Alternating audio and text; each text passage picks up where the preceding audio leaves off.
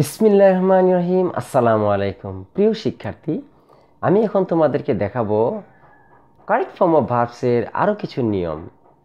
আজকে আমাদের নিয়মগুলো হবে সিন্সের ব্যবহার। সিন্স থাকলে একটা সেন্টেন্স কিভাবে ভার্বের সঠিক রূপগুলো লিখতে হয়। চলো তাহলে দেখি সিন্সের ব্যবহার। SINCE, সিন্সের ব্যবহার। আচ্ছা, প্রথম নিয়ম, সিন্সের পর কোনো ভার্ব না থাকলে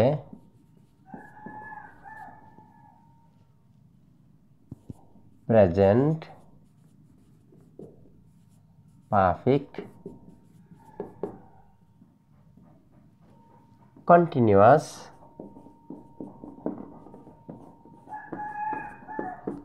টেন্স হয়। যেমন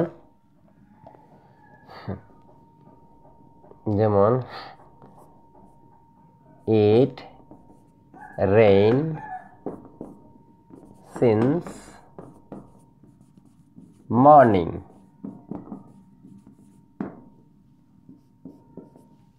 প্রথম নিয়মটা হলো সিন্স এই শব্দটার পর যদি কোনো ভার্ব না থাকে তাহলে এটি হবে প্রেজেন্ট পারফেক্ট কন্টিনিউয়াস টেন্স। তোমাদের অবশ্যই মনে রাখতে হবে প্রেজেন্ট পারফেক্ট কন্টিনিউয়াস টেন্সের স্ট্রাকচার। প্রেজেন্ট পারফেক্ট কন্টিনিউয়াস টেন্সের স্ট্রাকচারটা মনে করো, প্রথমে সাবজেক্ট, তারপর হ্যাভ বিন বা হ্যাজ বিন, তারপর মূল ভার্বের সাথে আইএনজি যোগ। তাহলে দেখো ইট রেইন সিন্স মর্নিং, দেখো মর্নিং এখানে কোনো ভার্ব নেই, সিন্স এই শব্দটার পরে কোনো ভার্ব নেই। তাহলে আমরা এটাকে সঠিক করার রাস্তা হচ্ছে সেন্টেন্সে কোনো ইঙ্গিত আছে কিনা আমরা দেখব, কোনো ক্লু আছে কিনা। ক্লু হচ্ছে সিন্স আছে।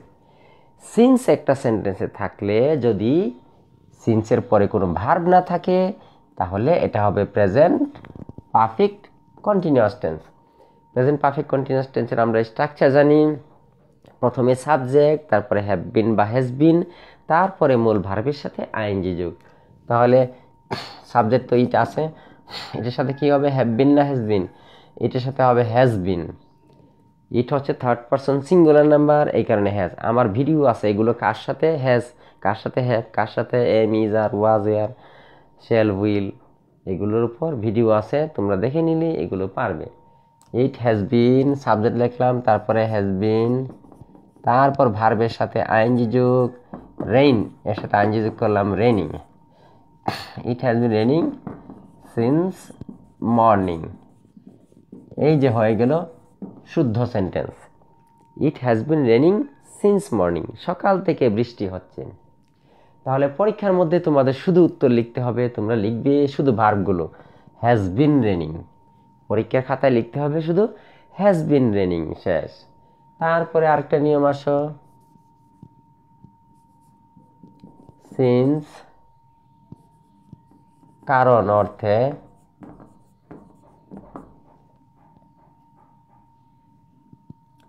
এরপর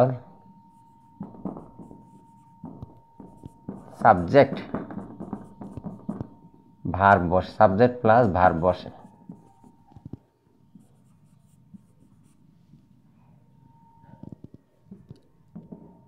একটি অংশে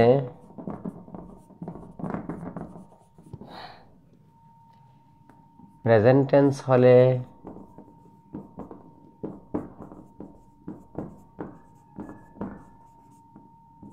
অপর অংশে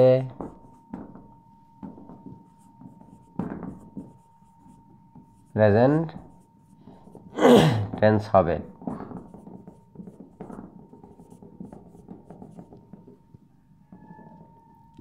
এবং একটি অংশে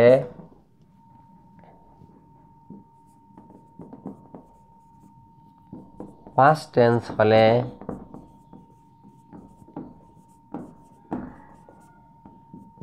অপর অংশে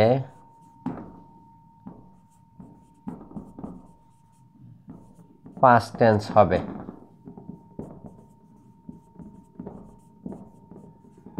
যেমন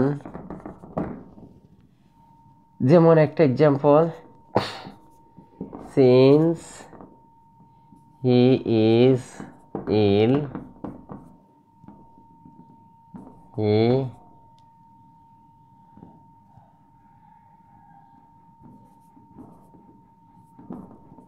absent from the meeting। তারপরে নাম্বার 2, একই সেন্টেন্স যদি আমি লিখি তোমাদের বুঝতে সুবিধা হবে। Since he was ill he be absent from the meeting।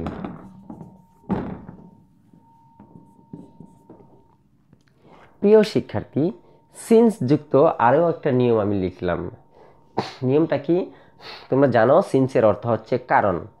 যদি একটা সেন্টেন্সের মধ্যে সিন্সের অর্থ কারণ হয়, তখন তোমরা লক্ষ্য করবে সিন্সের দুইটা অংশ আছে।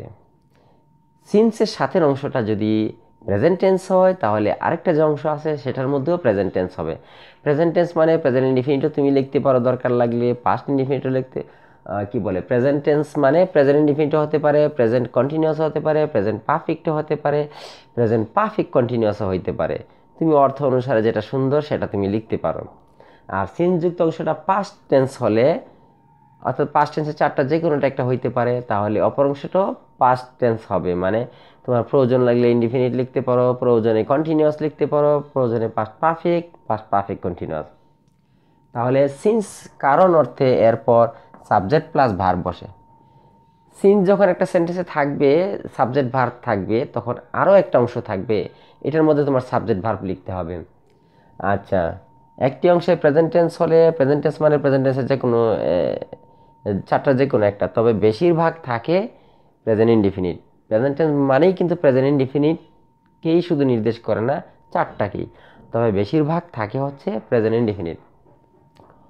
এই কারণে অনেকে এটা ধরে নেয় সরাসরি প্রেজেন্ট ইনডিফিনিট। অপর অংশ প্রেজেন্ট টেন্স হবে, আর একটি অংশে পাস্ট টেন্স হলে অপর অংশ পাস্ট টেন্স হবে।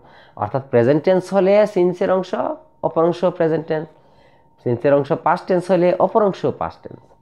তাহলে দেখো, সিন্স হি ইজ ইল, যেহেতু সে অসুস্থ, যেহেতু তিনি অসুস্থ, he be absent from the meeting, তিনি মিটিংয়ে অনুপস্থিত। দেখো, এটা কারণ। যেহেতু, যেহেতু মানে কারণ, কারণ তিনি অসুস্থ, তাই তিনি মিটিংয়ে অনুপস্থিত। দেখো, তাহলে এই জায়গাটা আমরা শুদ্ধ করতে হবে। এই অংশটা বলে দিচ্ছে এই অংশটা কি হবে। সিন্স আছে, সিন্সের সাথে যে অংশটা সাবজেক্ট ভার্বের প্রেজেন্ট ফর্ম, কাজে সিন্সের সাথে অংশটা হচ্ছে প্রেজেন্ট টেন্স। ইজ হচ্ছে ভার্বের প্রেজেন্ট ফর্ম। সিন্সের সাথের অংশটা হচ্ছে কি প্রেজেন্ট টেন্স মানে প্রেজেন্ট ইনডিফিনিট। তাহলে অপর অংশটাও প্রেজেন্ট টেন্স তোমরা লেখো। তাহলে হি আছে, তারপরে ভার্ব লিখবা বি। বি মানে কি? বি হচ্ছে M, is, R, was, war, এই পাঁচটাকে হচ্ছে বি ভার্ব। তুমি এখানে যেহেতু এটা প্রেজেন্ট টেন্স, তাহলে এম, ইজ, আর তিনটা যে কোনো একটা হবে। তোমরা জানো হি এর সাথে এম হয় না, ইজ হয় না, আর হয়, হি এর সাথে হয় ইজ। তাহলে এখানে আমরা ইজ লিখলেই হয়ে যাবে।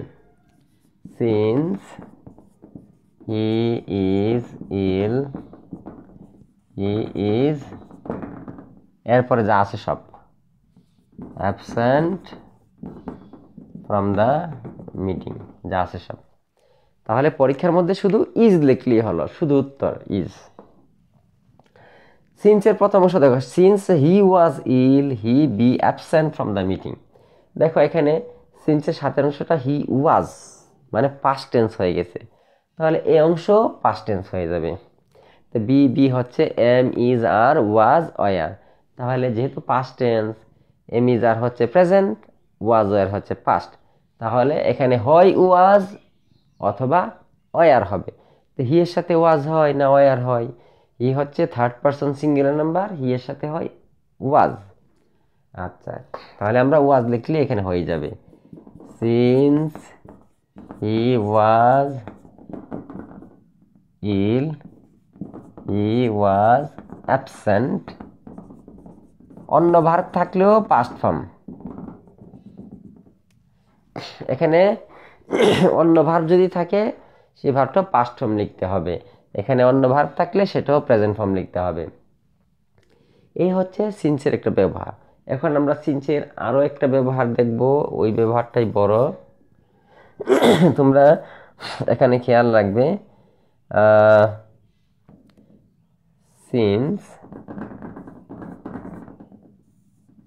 সিন্স প্রথম অংশ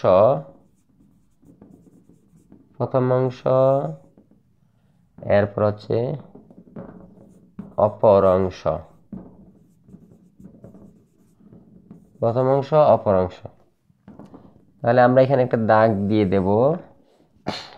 সিন্সের প্রথম অংশ যদি প্রেজেন্ট ইনডেফিনিট টেন্স হয় অথবা প্রেজেন্ট পারফেক্ট টেন্স হয়, তাহলে অপর অংশটা কি হবে? অপর অংশটা হবে পাস্ট ইনডেফিনিট।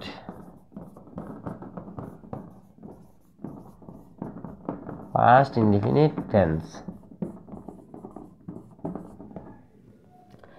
আচ্ছা গেল এটা। মনে করো আমি যদি একটা দাগ দেই, এটা যদি পাস্ট ইনডেফিনিট টেন্স হয়,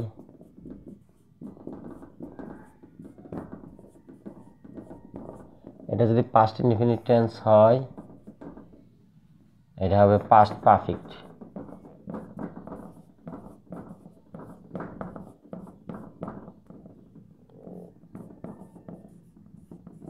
পাস্ট পারফেক্ট। এইটা হচ্ছে সিন্সের আরো একটা ব্যবহার। সিন্সের দুইটা অংশের মধ্যে প্রথম অংশ যদি প্রেজেন্ট ইনডিফিনিট টেন্স অথবা প্রেজেন্ট পারফেক্ট টেন্স হয়, তাহলে অপর অংশ হবে পাস্ট ইনডিফিনিট টেন্স। সিন্সের প্রথম অংশ যদি পাস্ট ইনডিফিনিট হয়, তখন হবে পাস্ট পারফেক্ট অপর অংশ। প্রেজেন্ট ইনডিফিনিট হলে পাস্ট ইনডিফিনিট, পাস্ট ইনডিফিনিট হলে পাস্ট পারফেক্ট। এই হচ্ছে রুল। আমরা তাহলে এই জায়গাটার মধ্যে লিখব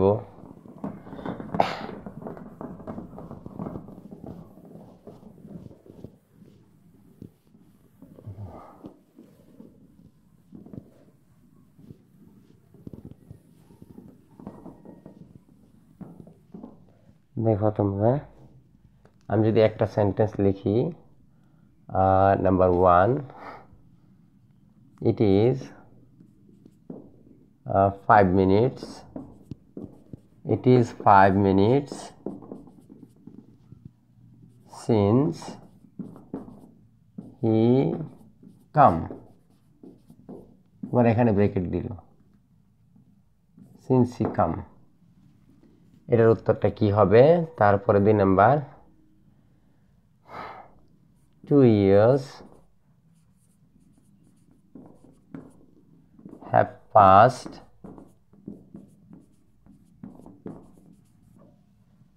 since his father died। এটা হলো আরেকটা সেন্টেন্স। 3 নম্বরে, it was long since I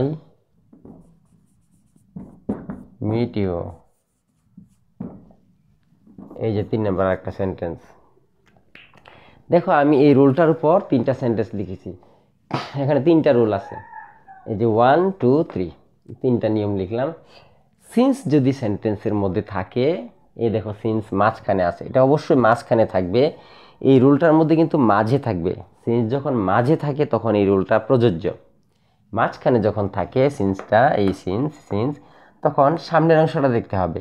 সামনের অংশ যদি প্রেজেন্ট ইনডিফিনিট অথবা প্রেজেন্ট পারফেক্ট হয়, তাহলে পরের অংশ হবে পাস্ট ইনডিফিনিট।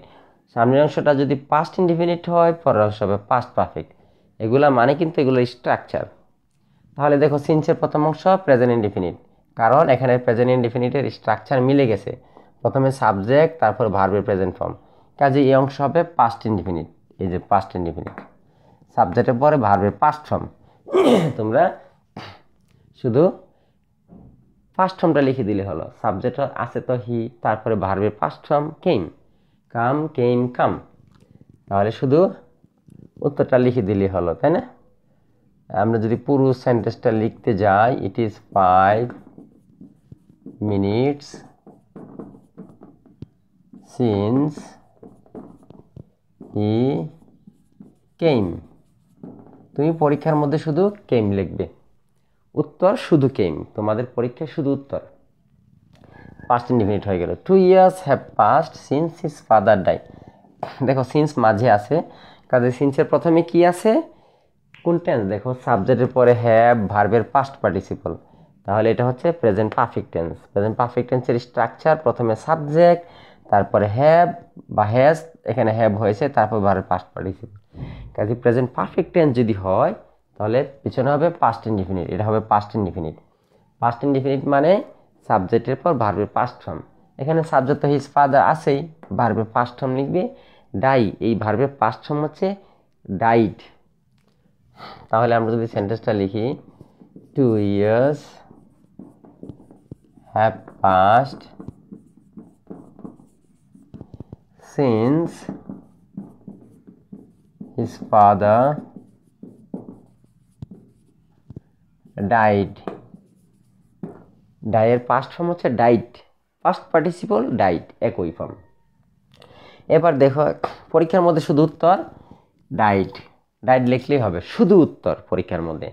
তারপর ইট ওয়াজ long since I meet you, তাহলে ইট ওয়াজ লং, দেখো সিন্স মাঝে আছে, সামনে কি আছে, ইট ওয়াজ, এটা কোন টেন্সের স্ট্রাকচার, ইট ওয়াজ, এটা হচ্ছে সাবজেক্টের পরে ভার্বের ফার্স্ট ফর্ম, এই সাবজেক্ট ভার্বের ফার্স্ট ফর্ম ওয়াজ, কাজে এটা হচ্ছে পাস্ট ইনডিফিনিট। এই দেখো পাস্ট ইনডিফিনিট হলে পরের অংশ হবে পাস্ট পারফেক্ট, তাহলে এই অংশটা আমরা পাস্ট পারফেক্ট করবো।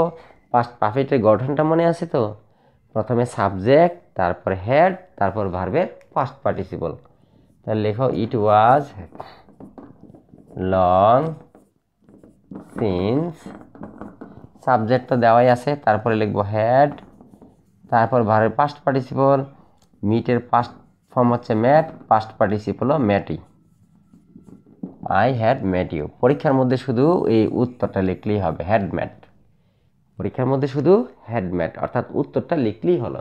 এই হচ্ছে বিষয় সিন্সের ব্যবহার। প্রিয় শিক্ষার্থী, তোমরা সিন্সের ব্যবহার দেখেছ, যদি কোনো প্রশ্ন থাকে, কোনো সমস্যা থাকে, তাহলে কমেন্ট বক্সে লিখে জানাও, আমি অবশ্যই প্রাণপণে চেষ্টা করব উত্তর দেওয়ার। আর যদি চ্যানেলটা ভালো লাগে, ভিডিও ক্লাস ভালো লাগে, তাহলে চ্যানেলটাকে সাবস্ক্রাইব করে নাও, subscribe the channel. Thank you, আল্লাহ হাফেজ।